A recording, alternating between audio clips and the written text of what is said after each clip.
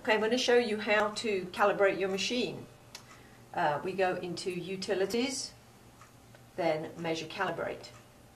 And then here is a little button that says Calibrate, so I'm going to touch that. And the instructions say move the machine to the middle of the table close to the front roller. So I'm moving it here. I've put a piece of painter's tape on my quilt because I'm going to use that to mark my starting point. And I'm going to drop my needle and make a hole in that painter's tape. That's my starting point. Okay. Now we're going to measure 24 inches across. So I've got a straight rule here, and I'm just going to place the 0 point opposite my needle, and I'm making it as straight as I can. Okay. My instructions say move the machine to the middle of the table close to the front roller. I've done that, so I'm going to touch continue. Now the message says mark the position of the needle. I've done that. And move the machine 24 inches horizontally. So I'm moving my machine, and the motors are partially engaged, so you can just move the machine gently and it will move in a perfectly straight line. I'm moving it along my ruler until I get to the 24-inch mark. The needle opposite the 24-inch mark. There it is.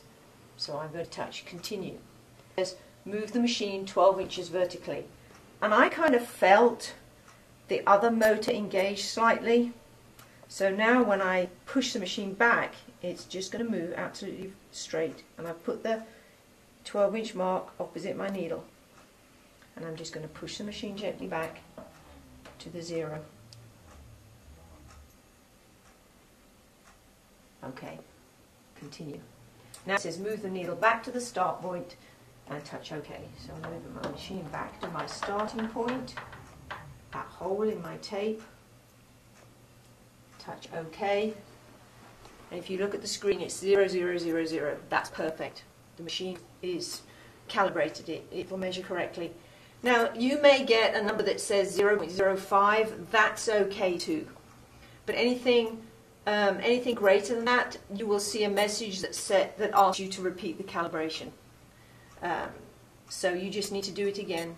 See, if you can't get it to read 0 or 0.05, then there's something up. Either your table isn't square, or the carriage that your machine is sitting on isn't quite straight, and you need to sort out those problems.